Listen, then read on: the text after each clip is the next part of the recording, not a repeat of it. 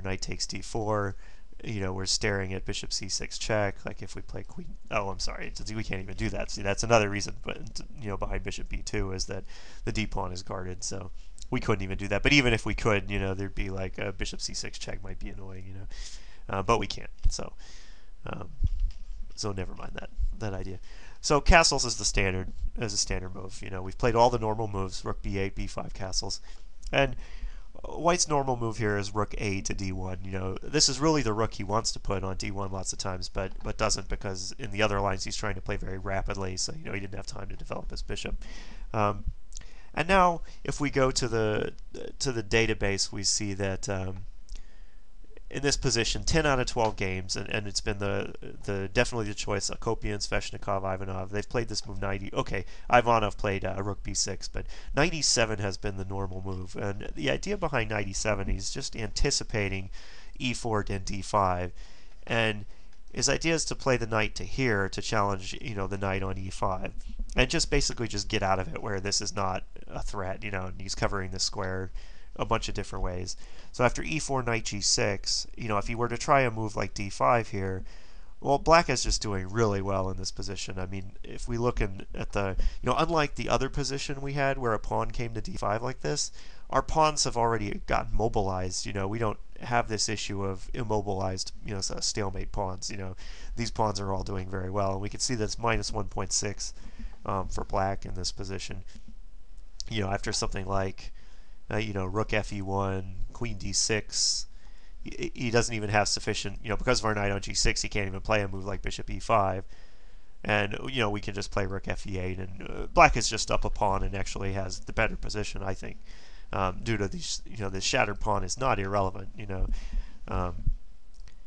but I think there's also, I think this position's fine. But white has this interesting idea of playing h4, and after bishop b7, rook fe1, queen e7, we're following a game.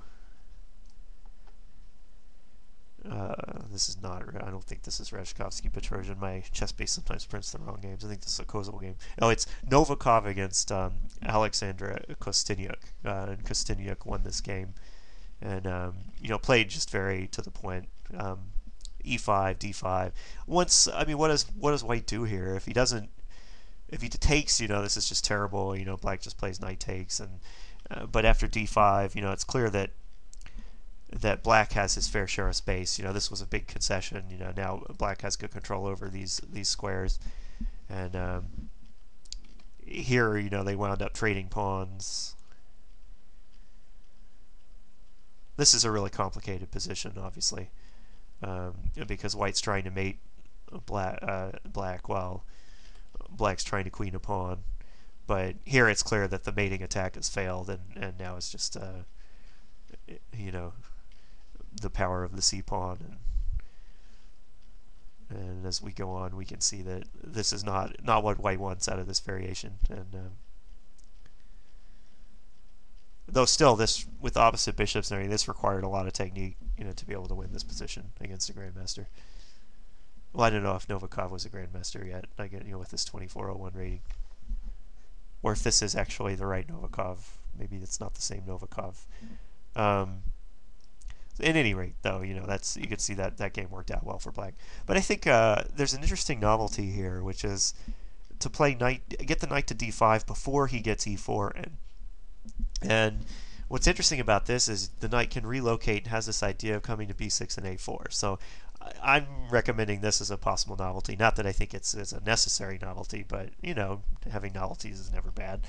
And one of the ideas here is now, if he plays d5 still doesn't seem to be that great. You just take and play knight e7, which reaches sort of the similar position anyway. So what's the difference? The knight is here instead of here. And I think there's some interesting, attributes to that, because the knight can come to a4 and sort of support the queen side. From there you can take the bishop for one thing if he doesn't move it, or it can come back to c5 to d3. If white tries knight g5 to just try to mate us on h7, then this move knight f5 looks really strong. If we ask the computer what's going on here, we see that it's like all these positions, it's over -1, so it not only thinks we're up a pawn, but that we also have a better position. and it recommends this move f4, but after something like knight a4, bishop e5, we can just play h6, and we threaten knight to e3 if he moves the knight, so he has to go in for something crazy like g4, and yeah, everything just seems to work out pretty well for black in this position. f6, bishop d4, gf, and it's saying minus 1.3, 1.5. It's really liking black's position after something like queen d6. Yeah, we have to be careful not to get mated on the h file, but oh, and in fact, maybe we are getting mated on the h file. So the computer might be underestimating some of these ideas. So that might be one of the drawbacks to this line, is that, well, probably GF is the move. Probably now the computer's saying like G4 is a better. Don't let the rook have this counterplay idea, and yeah, now it's minus 1.4, and let's see if it holds steady there for a while. Yeah, it looks like it is. It's saying white has to play something like D6, bishop A7, but after this powerful exchange sack, it's still saying black is much better here, just because he's got these pawns are horrible. So we got two pawns. Really, we have more than 2 pawns worth of compensation here, and that's why it's saying that we're so much better.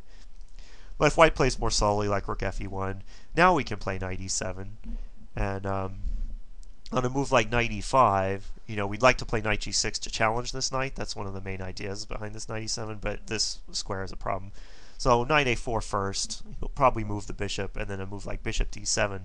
One of the reasons, the tactics you have to look out for in this recommendation is that he could threaten to play knight takes c4, because this is hanging. Skype toolbar is always crashing on me. And after something like bishop f4, knight g6, I think black is doing all right here. And the computer, as it thinks a little longer, it's still saying more than -1, But I think there's certainly nothing wrong with this grandmaster plan or Kosteniuk's plan of knight e7 and knight g6 and keeping the knight on f6. Because there might be lines that I haven't looked at really deep with this novelty. There might be lines where this leaving the king side, maybe when we've left the defense of the king side, we have to worry about some of these attacking ideas over here. But it seems to work out all right. This relocation to a4 seems strong, and in this position, after something like bishop g5, computer is saying just something like queen c8, and after something like knight g6 hg, we like it when we win this exchange, and our knight is actually very well placed on a4, so that's my novelty in this line, and I think it's pretty interesting, and I've shown off some of the ideas of what black is trying to do here. So mainly you just need to remember that, if you just remember in this opening that we generally are always going to play knight c6, a6, rook b8, and b5, and that it's really the bishop that's the flexible piece, and we'd like to develop it, as soon as possible. And you saw in the first video it went to d6, in the second video it was going to e7, and in this video it's been going to b4 and a3. So that's the takeaway, I guess, from this line, is that the bishop, be flexible with your dark squared bishop, because it often has, where it goes is kind of the key to each variation. Other than that, just remember that in the e3 line you can't play your rook b8 idea because of this move knight fd2, so you do have to play this move bishop d7. But other than that, I think it's pretty easy to remember where the pieces go in this variation. And I think if you've watched all of these first 3 videos now, you should have a good feel for how black can position his pieces, even though white often does get his center pawns to e4 and d4. Black seems to have rich counterplay, lots of ideas. He does have to find good defensive moves sometimes on the king side. But when he does, he's rewarded with a nice imbalanced position where he can play for a win against pretty much anybody. So I hope you've enjoyed these first 3 videos. I'm now going to move on to very important sidelines. This is probably one of the most popular lines, is to play knight e5 here, with the idea of just taking the c-pawn back. And, we can't play b5 because bishop takes a8. I didn't need to turn on the computer for that. That's my embarrassing moment in the video. So yeah, we can't play b5 here, and therefore, and we haven't been in time to play this knight a5 idea. So you're generally going to have to give this pawn back in these lines, and White's just playing for a simple, positional edge. And there's a ton of theory on c5. I'm not really sure that c5 equalizes. There've been a lot of recent activity in this line. Like I think there's games where like Grishuk played White, and I think that White has a good chances of an edge in this line, and so I'm going to recommend playing Bishop b4 check, and we'll get into that in the next video. In addition, there's this idea of when you play d takes c4, if White just plays Queen a4 check and just wants to get the pawn back. So these next two lines, knight e5 and Queen a4, are where White focuses on.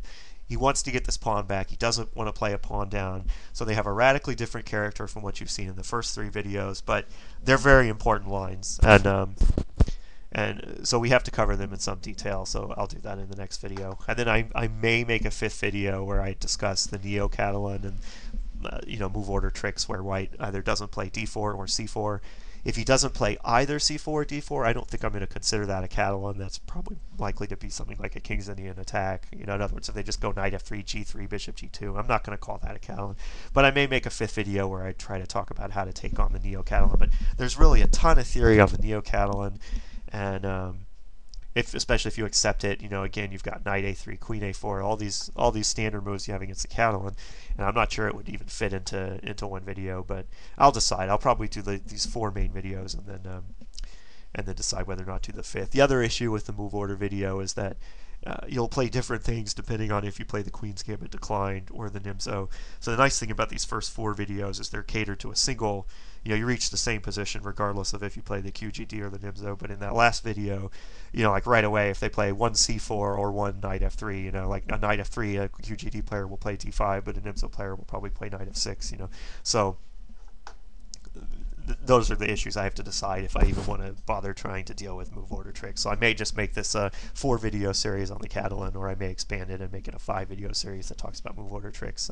So we'll see. So I hope you guys are enjoying this, and I'll see you in the next video. Hey guys, what's up? This is Casio, and this is going to be my fourth and final video in Declawing the Catalan. So in this video, I'm going to talk about the various sidelines, knight e5 and queen a4 check. Calling them sidelines isn't really, they aren't really that much of sidelines. They're actually both very common moves. So first I'm going to look at knight e5. So what's White's idea with putting his knight here? Well, the main idea is that he's anticipating Black's b5, and which is now impossible because White would just play bishop takes a8. And in addition, he wants to just take the pawn back for free, essentially. And one general rule about this position is that if White gets to play knight e5 takes c4, and Black hasn't managed to kind of equalize the positional aspects of the position, then White's just got an advantage. So this is kind of I'm trying to avoid all the complications lines. White's basically just playing to get the pawn back and then have a better position.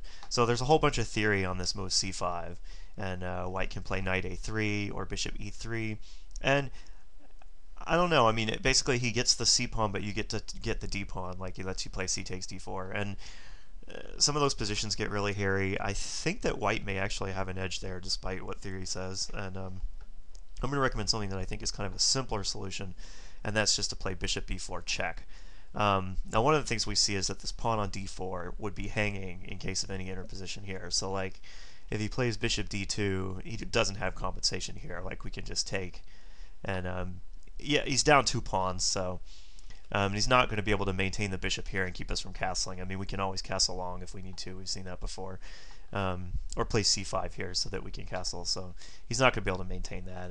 And so the overwhelming move that's played, all the time is knight c3. And here one thing we have to notice is that there is a threat of queen a4 check, and we have to be a little careful about this piece here. Although there are some lines where you actually can get away with playing knight c6, and then when he takes on c6, you take on c3. But those are mainly lines where this bishop has taken a piece, so I'll mention that. So knight d5 is played with the idea of basically stopping that queen a4 check idea. So because now the knight on